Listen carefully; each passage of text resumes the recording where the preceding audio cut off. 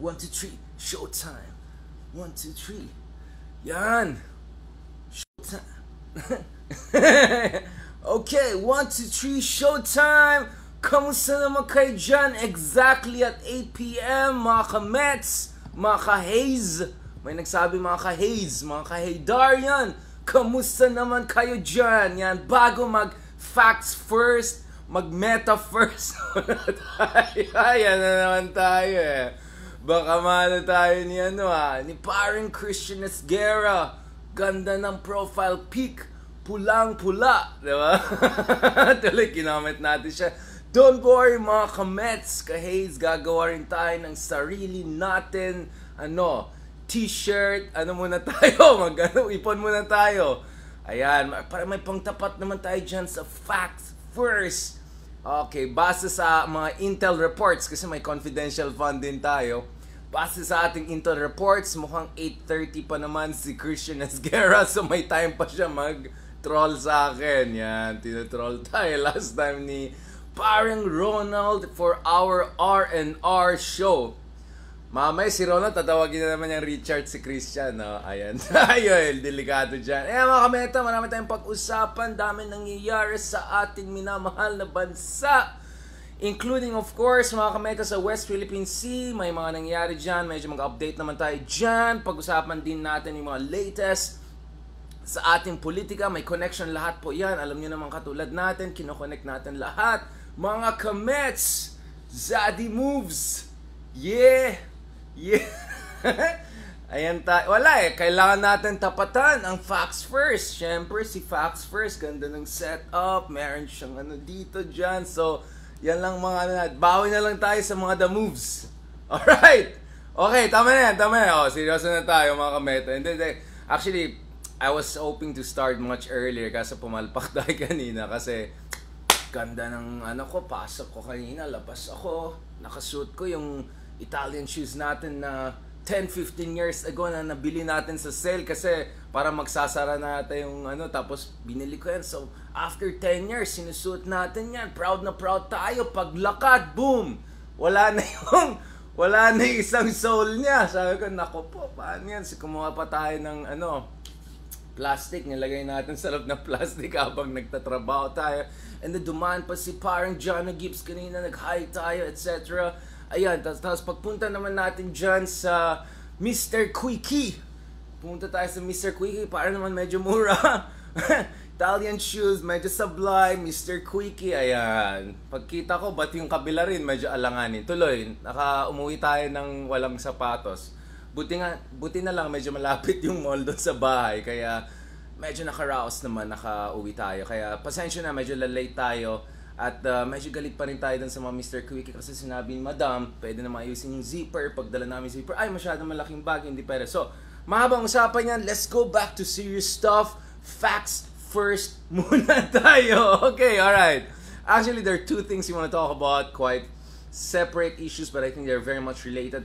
First of all, itong development na nakita natin. So, on the domestic political front, and this has a lot of implications also on the international front, meron daw mga movements against former President, former Speaker of the House, Gloria Arroyo. Some are wondering if this can be connected to broader realignments and at the same time fault lines that we're seeing within the ruling coalition. Of course, pinag-usapan natin yung mga hidwan sa pagitan ng the whole tambaluslos kind of controversy. Pinag-usapan natin yan with R&all, with Ronald, etc.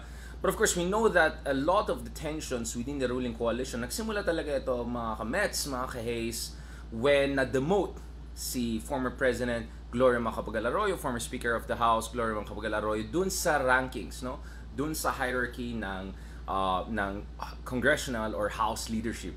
And then that essentially was seen as a kind of a, first, salvo, diba? And the next thing you know, opening salvo, no? And the next thing you know, of course, nagalit si Sara Duterte kasi malapit si Vice President Sara Duterte kay Arroyo. And next thing you know, lumabas na the whole tambaluslos stuff. Now, the thing is, we're now wondering what's going on here dito sa loob, no? Over the past few months. Because comparatively, medyo quiet yung camp ni President Arroyo.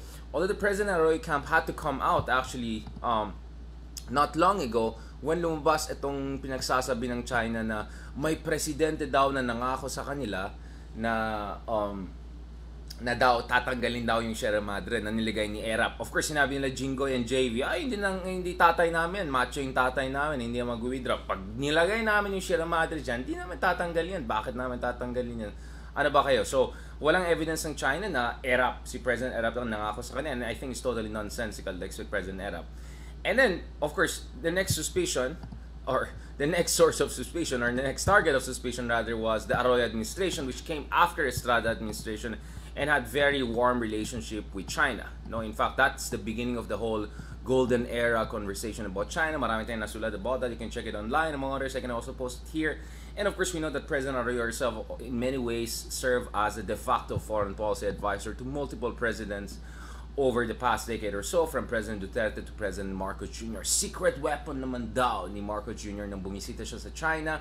Yun ang pag-describe niya kay President Arroyo. But the thing is, President Arroyo actually came out not long ago to immediately shut down etong mga insinuations na baka yung administration niya ang nangako na i-withdraw yung BRP Sierra Madre. And of course, that's a kind of a proposal that for some people made sense in light of the controversies around the now unconstitutional, of course formally unconstitutional, Joint Maritime Seismic Undertaking Deal, yung JMSU deal na na-sign ni President Arroyo together with two communist countries, not one but two communist countries, together with Vietnam and China, to manage the disputes. Of course, their intentions was to put things on an even keel, but the JMSU was extremely controversial, and eventually it was ruled as unconstitutional because it's not in consonance with the Philippine Constitution pagdating sa ating mga claims sa West Philippine Sea. And not to mention, of course, there were also concerns about lack of proper consultations with major stakeholders kasi may mga secrecy clauses pa yung JMSU. So anyway, the JMSU is not only moot and academic because it lapsed, it was not renewed and fully implemented after 2008 onwards, but more recently also had the Supreme Court ruling it out. But some people were trying to connect that and to say that baka naman in the context of that, President Arroyo may have made certain promises. But in fairness to President Arroyo, she came out very clearly the other month, ito yung August, and sinabi niya, I never promised China to remove BRP Sierra Madre dyan sa Ayungin, or Second Thomas Shoal. So former President, former Speaker of the House, Arroyo was absolutely clear about this. That's nonsense. Any kind of implications na may kinalaman siya sa mga pangako niyan, wala. So obviously, the next target of suspicion is not Aquino, because Aquino was very tough towards China throughout his term, especially after 2012, after the whole Scarborough Shoal. But it fell on Digong. And si Digong, papunta sa China, etc. Wala tayong clarity about what happened during the Digong time. Did he promise anything to China during the negotiations of a potential joint development agreement or a service contract sa West Philippine Sea? Pinag-usapan natin in greater detail dun sa ating Meta podcast with former Associate Justice Carpio, of course, has been advising multiple administration on this issue and was very much involved dun sa arbitration case natin in 2013 to 2016 against China, which of course we won big time. But of course the issue always was how to effectuate that, which is something we're going to discuss later on. No, so anyway, so after that again, quiet si President Arroyo, but more recently na naman,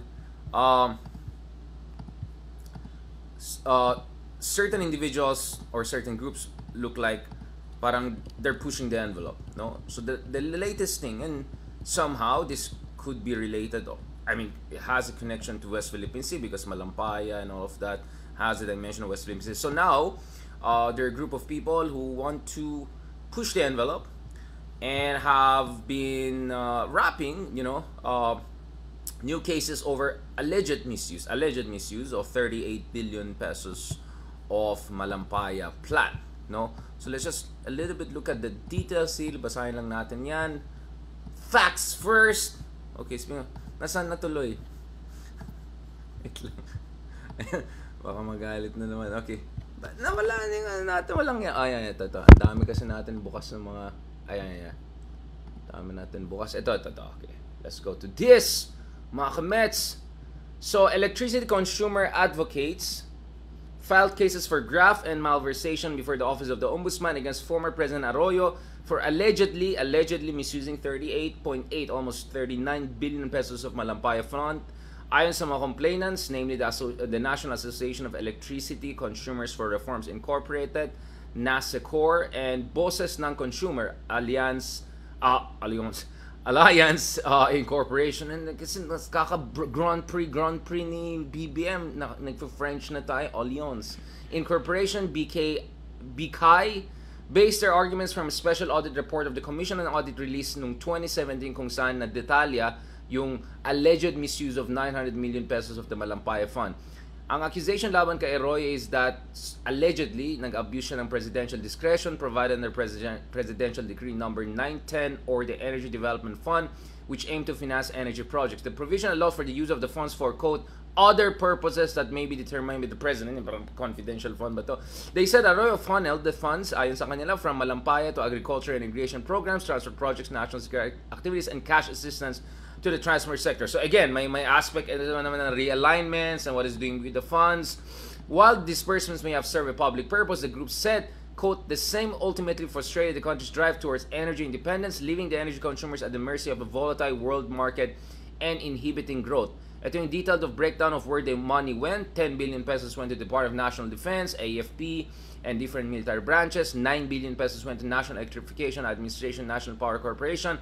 5.8 billion went to the Department of Agriculture. 4.8 billion went to the Department of Public Works and Highways. 3 billion went to the Department of Finance.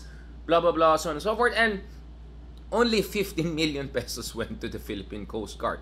So respondent Gloria Macaulay whimsically took the opportunity, ayon sa kanila, the said loss inadequacy and deliberately twisted the interpretation of the said provision to mean that she as the president had this. Okay, so essentially the idea is that na misuse, misallocate, and inappropriately na-reallocate yung mga funds for Malampaya kung saan-saan, which kind of went against the very purpose of the fund, and that also undermined, ayon sa mga complainants, yung long-term viability of developing our own energy resources. Now, obviously the situation in the Malampaya is, to put it mildly, alanganin, because kung titingnan nyo yung nangyari ngayon sa ating bansa, don't worry, didikit natin yan sa West Philippines, kaya connected lahat yan eh.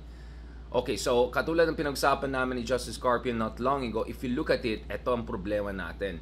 So as I mentioned in an article today, yung article ko today on Philippine Daily Inquiry, in my column, I explained that President Marcos Jr. is facing 2 ticking time bombs sa West Philippine Sea. Sa isang banda, of course,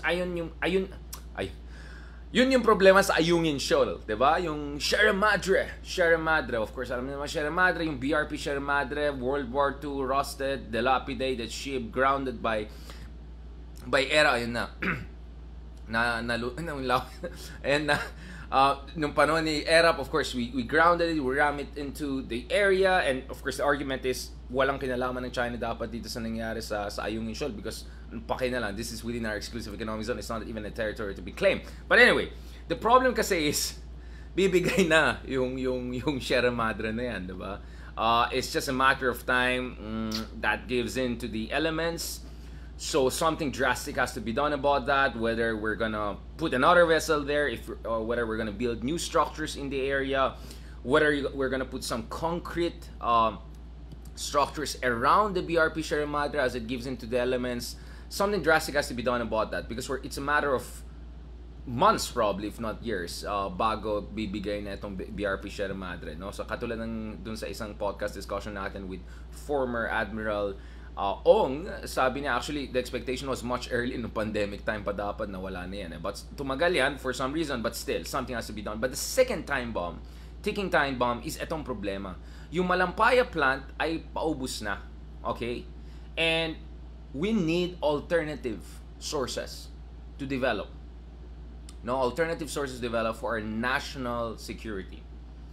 And the problem is that the most viable alternative area for energy resource natural gas development is nandyan sa Reed Bank. O, yung Senator Robin Hood, sabi niya, wala daw nangyari naman nung panahon ni Digong. Everything was going fine daw. Perfect. Well, Google Reed Bank crisis 2019. What on earth was going on there? So obviously, inaaras tayo sa Reed Bank and piniprevent tayo ng mga Chinese militias, Chinese Coast Guard, Chinese vessels for more than a decade. Alright? Doon sa mga hindi nag-google, paki-google yan. For more than a decade, nagsulat po tayo ng mga libro, mga academic articles dyan, so medyo alam natin yung sinasabi natin. Okay, so for more than a decade, prevent tayo ng China from developing yung mga resources dyan sa reed bank, and essentially binubuli tayo into negotiating a joint development agreement. Now, it was supposed to be service contract, and then now suddenly they don't want that, they want a joint development agreement. Kasi in a service contract, parang sa malampaya, yung kumpanya na magde-develop dyan, tanggap nila yung sovereignty natin. But that's not gonna be the case if it's a joint development agreement, because per UNCLOS, that happens when two countries have overlapping claims and kind of recognize that each side has a legitimate sovereignty claim, so you send that and you join development. Anyway, walang napuntahan yan sa panahon ni Digong, no? So that was put aside, pinark yan, walang nangyari. Ang problema is, good news, yes, hindi tayo nag-negotiate ng mga kapalpakan or something even potentially treacherous, or worse, under the previous administration on the reed bank front. But the reality is, paubos pa rin yung malampaya in the meantime, at hindi pa rin na-develop yung nangyayari sa reed bank. So you have two ticking time bomb at the same time, putting the Marcos administration under tremendous amount of pressure to do something about it. So the energy security aspect is gonna stare us, right? Stare at us in the coming years, and actually we are in fact staring into an energy security crisis abyss not long from now, because even if today tayo mag-drill and may mahanap talaga tayo sa reed bank ng big time ng mga resources, it will take us years before we fully develop it, and to be able to make the transition from paubos na malampaya plan and then you put something else, meaning reed bank operational. Now, halos hanggang ngayon, wala pa rin nangyari kasi binubuli na naman tayo ng China. So yun yung problema natin. We cannot develop our resources because we are being prevented from doing that by someone who has absolutely no legitimate claim in the area, because the only basis for China to claim the reed bank is the 9-dash line, which was invalidated by international arbitration. Now, before we go deeper into the issue of West Philippines, at mukhang paubos natin yung charger ko, lagay natin ang charger natin, ay malapit na rin yung facts first ni Sara, so kailangan natin tapusin to, baka naman. Joke lang. Balikan natin to. So, let's park muna the West Philippines issue a little bit there, kasi balikan natin yan shortly. The thing is, the Arroyo situation, as much as it has a foreign policy dimension, as I also argued, what's happening in the Philippines is something very, very interesting. All right? The cliche is that all politics is local, right? But the thing in the Philippines is that one of the reasons why we are seeing a fault line within the ruling coalition, the whole unity team, is actually disagreement on foreign policy issue, including on China, on West Philippines, etc.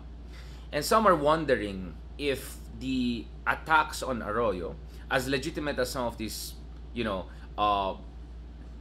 concerns about hindi nang ginawa na maayos yung energy security, blah blah whatever. Some are wondering if this is a proxy war. This is a proxy war to isolate yung allies ni Sara, or those who are allied to Sara, to kind of eventually also isolate Sara. So some are looking at that dimension. I'm not saying that's what's happening, but that's one interpretation that is coming out. Okay, first, you're demoted from the ranks. Second thing, some are insinuating that you made some dodgy promises to China. Of course, President Arroyo, former president, has shut down all of those things. And then later on, of course, now that you have this raps being filed against her. Now, I don't think it will go that far. I have my reasons to be confident about that. Okay, ibang usapan yan. But still, some are wondering if a proxy war is happening internally, right? And that these things are not happening in isolation, that none of these things are coincidental, but actually something is going on. So, siguro, iwanan natin kay Ronald to spell it out, alright? Okay, ayaw naman. We're fair, we're legitimate, we are, how should I put it? We are objective, so I'll leave it to Ronald to say things. Alright, okay, on that note, thank you very much mga kameta, medyo low-bat na tayo, okay? Medyo low-bat na tayo. Let me thank everyone for watching out. Kasi kung ako ng charger, tatayo ako, whatever, okay. Bukas na lang natin pag-usapan yung ibang issue katulad ng West Philippine Sea. Kasi I wanted to actually do a long talk on dito siya, issue sa West Philippine Sea. Since right now, nagsisimula na po yung sama-sama naval exercises. That's pretty big thing. Pretty big itong sama-sama naval exercises na yan. Kasama ang United States, Canada, Japan, but in New Zealand, Australia, Indonesia even, nagpadala ng mga observers. So siguro bukas na lang natin pag-usapan yan, no? Separately. And then, in the meantime, there's another thing that I wanted to discuss with you guys, speaking of West Philippines, is actually arbitration case. Tinitignan din natin ang additional arbitration case. So I wanted to explain to you guys what could be the strategy here if we're gonna go for an additional arbitration case based on the precedents that we set to our arbitration award victory in 2016. Particularly looking at Article 287 of UNCLOS, Article 287 of UNCLOS, on compulsory arbitration, at tignan natin ano yung pwedeng mga benefits sa Philippines in terms of leverage. Because, again, as I said, may ticking time bomb tayo na dalawa. Yung isa, paubos na yung Malampaya plant, pero hindi pa rin natin na-develop yung reed bank kasi nahubuli tayo. At pangalawa, yung sa BRP Sierra Madre, sa may Ayungin Shoal, bumibigay na yung Sierra Madre. So, kailangan natin, we need to do something there to reinforce our claims and avoid the kind of a serious situation. So, posible na may mga nag-iisip sa loob na baka if we move on the arbitration front, habang kumukuha tayo ng suporta sa ating mga allies, we can put the pressure on China. We can take the fight to China and we can force them to the negotiating table and get some real concession, extract some concessions from them to say, wag niyo bulihin kung gumawa ka ng new structures dyan sa Ayungin Shoal. And pangalawa, we need to do something about readback. Maybe let's do a service contract. We'll allow Sinopec or CNPC to be our partner in developing that area, but do not prevent us from moving forward because our national economic and energy security is at stake and we cannot wait anymore. Both Aquino and Duterte were not able to develop the reed bank because of the bullying and harassment. So something has to change there. So my sense is that is the logic behind the arbitration that is being thought about, not to mention, of course, legitimate concerns about environmental damage and also the idea that we can build on our arbitration award case in 2016 to push for damages, no? And if China pumalag sila, their assets in other countries, in Canada, in United States, in Europe, whatever, could be seized, no? Especially state-owned companies of China. So those are the things that I think we can discuss in a separate episode. Pasensya na, medyo lobat na pala ako, hindi ko inaayos dito. And then malapit na si Facts First. So ayaw naman natin mag-overlap dyan. So pang warm up lang naman tayo, diba? Okay, anyway. So many things are happening. So as you can see here, grabe yung situations of Philippine politics right now because there's two dynamic situations existing simultaneously. So parang may two, it's like playing playing on a three-dimensional chessboard that are superimposed on each other, and each of them are moving with different velocity and with different players playing different games, no? So meron kang West Philippines situation there, which inevitably is also related to the whole Malampaya issue, and inevitably is also related to the internal disagreements and fault lines we're seeing within the so-called unity or the Grand Coalition there.